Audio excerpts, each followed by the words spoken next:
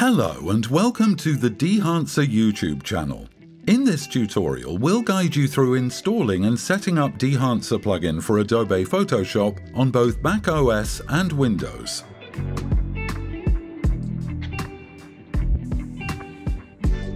First, make sure your system meets the requirements for smooth performance.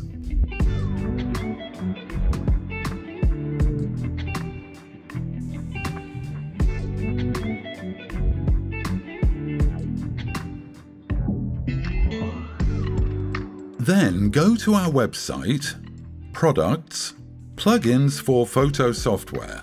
Select Dehancer for Photoshop, then your operating system, and click Download. Once it's done, unzip the file if needed.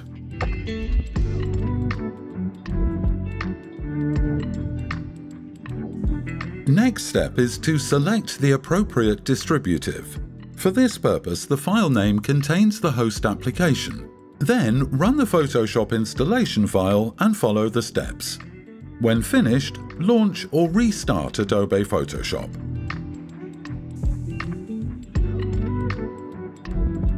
For correct work of the plugin, make sure your color settings and color spaces are consistent throughout the entire processing and viewing pipeline. Film emulation usually doesn't require the gamut wider than sRGB due to the natural printed media gamut compression. But for creative flexibility, Dehancer Photo plugin also supports following color spaces: sRGB, Adobe RGB 1998, ProPhoto RGB, Display P3, Beta RGB.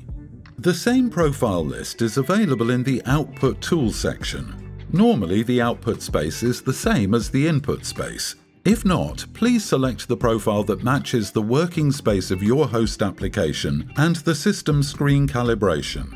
To set it up in Photoshop, go to Edit, Color Settings, and put the parameters as shown on the screen.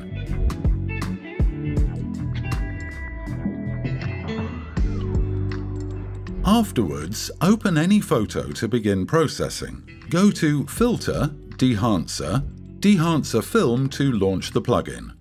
On the very first launch, the settings window will open automatically. You can also open it anytime by clicking the gear icon.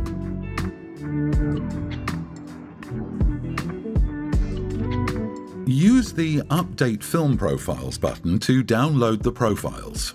After it's done, Dehancer is ready to bring the analog film look to your workflow.